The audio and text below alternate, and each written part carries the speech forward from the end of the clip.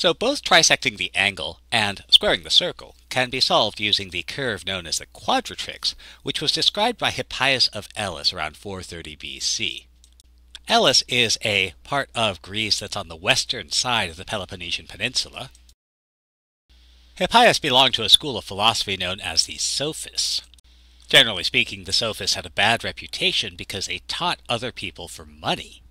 And it's worth pointing out that the objection was not based on the idea that knowledge should be free, but more based on the idea that unless you were independently wealthy, you had no business teaching other people how to think. Now, Hippias invented a curve, and the curve is known by its Latin name, the quadratrix. Unfortunately, none of Hippias' writings have survived, and so we only know what he did based on others writing about him several centuries after his death. But evidently he described the quadratrix as follows. Suppose you have a square and a quadrant of a circle. Let the top side fall towards the bottom, and at the same time, let a radius of the circle also turn towards the bottom. And here's the trick, let's synchronize their movements so the radius and the side reach the bottom simultaneously. The intersection of the turning radius and the falling side form the quadratrix. So the quadratrix can be used to trisect the angle.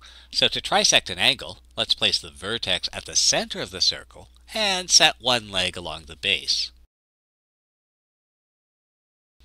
We'll identify where the angle meets the quadratrix, and the point on the quadratrix where 1/3 of the height will be a point on the trisected angle.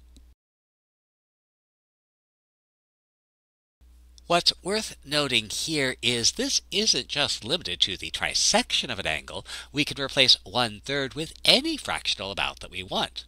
The quadratrix allows us to take an angle and divide it into any number of pieces.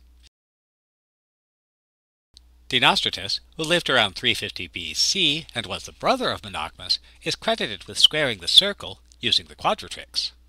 His construction relies on finding the terminal point, and there's just one problem. That terminal point doesn't exist. Remember, the quadratrix is formed by the intersection of the falling line and the turning radius, and at the bottom, the line and the radius coincide. There's no intersection point. Of course, today we know how we'd handle this. We'd define that terminal point as a limit. And so this may actually be the first appearance of a true limit in mathematics. Now, if we could locate the terminal point h, Dinostratus proved that the length of the arc AC is to the radius AD, as the radius AD is to the length DH. We'll ignore one potential problem. Isn't that a ratio between a straight line and a Don't say curved anything. line? Now, since AD and DH are line segments, we can find the line PQ, where PQ is to AD, as AD is to DH, but this means that PQ is equal in length to arc AC. And so this gives us a line that's equal in length to 1/4 the circumference of a circle, and then we can use this to square the circle. We'll leave those details to the viewer.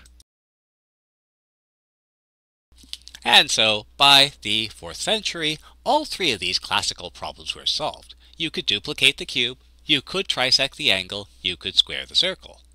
So why do we say they're impossible? Suppose you're playing a game of chess. Here's one way to win.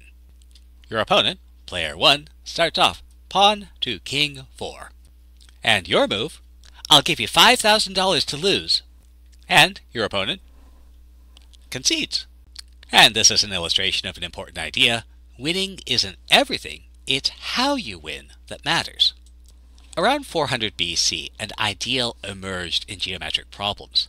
Problems in geometry should be solved using only a collapsible compass and a straight edge. Using any other device is considered cheating. And so while we can duplicate the cube using conic sections, trisect the angle and square the circle using the quadratrix, these are not compass and straight edge constructions, and so they do not count as solutions. And in fact, the impossibility of being able to solve these three problems is exactly like the impossibility of winning a game of chess if the only piece you have left is the king.